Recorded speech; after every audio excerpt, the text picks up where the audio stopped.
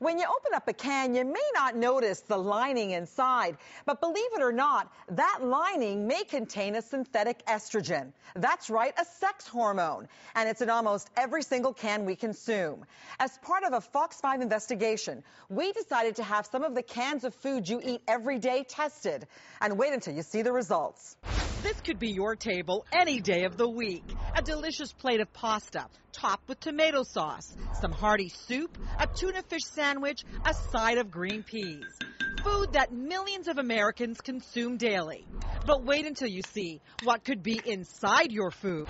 This is a chemical that the people who put it into plastic were insane. His name is Dr. Fred Vom Saal. He's a professor of biology at the University of Missouri. You may not know his name, but you probably know his work.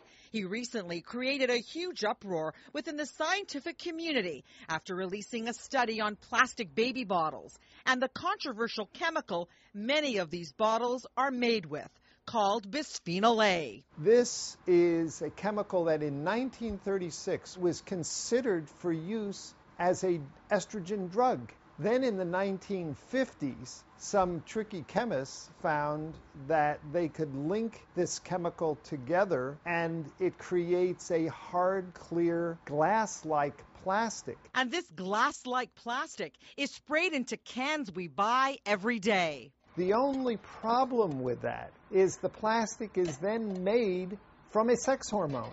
And it's virtually in every can of food we consume. And according to Dr. Vom Saal, bisphenol A is a big problem because he says it leaches into the foods we eat. And when you heat this plastic or put tomato sauce in it, the acid degrades the plastic, and then the food that's in there is full of this sex hormone. Dr. Vom Saal says they have tested bisphenol A in animals, and the results are disturbing. We started testing it at levels tens of thousands of times below what anybody had ever tested before, and found that it profoundly damaged the male reproductive system. Now we know causes brain damage, and it causes breast cancer and prostate cancer. So we decided to do our own tests of common foods we eat every day. We went to different grocery stores and purchased tomato sauces, soups, peas, tuna fish, as well as plastic containers and food wraps. We then sent them all to Dr. Vom Saal's lab in Missouri for testing. The food was removed from the cans. The cans were all cleaned, washed multiple times with water, allowed to dry, and then we put ultra-pure water in the cans to determine how stable the lining of the can was when just faced with water being in contact with it for 24 hours. The results were concerning. Every single product here put out an amount of bisphenol A that would be in the danger zone. The highest levels measured in micrograms were found in cans of Hunt's tomato sauce, followed by Red Pack, Del Monte peas, the Star-Kissed tuna, and the Rubbermaid plastic container. This is a chemical that can alter the way your cells function at below a trillionth of a gram, 1 million times lower than this. And he says if the research on animals doesn't concern you, this will.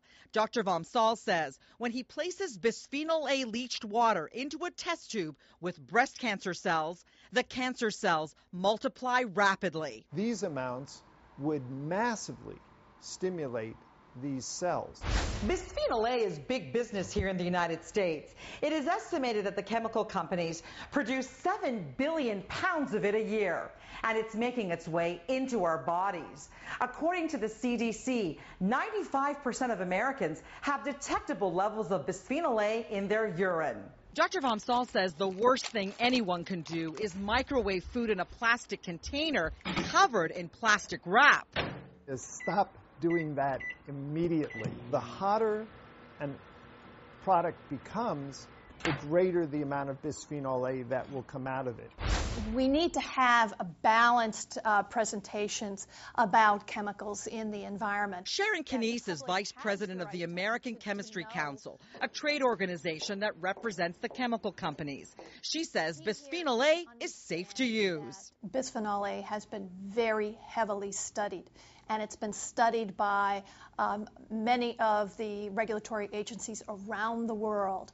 And consistently, they have stated that for the current uses, that bisphenol A is safe. The FDA tells us it is actively reviewing the safety of bisphenol A, and in a statement adds, considering all the evidence, including the very low dietary exposure to BPA, and the fact that bisphenol A has not demonstrated adverse effects when consumed by animals in amounts far higher than humans would consume, FDA sees no reason at this time to ban or otherwise restrict the uses now authorized. It has never been banned by any country around the world, and we're confident in its use. Dr. Vom Saal says the FDA and other federal agencies are working with antiquated data. There are 700 published scientific studies about the health effects of bisphenol A that the FDA has never gotten around to looking at.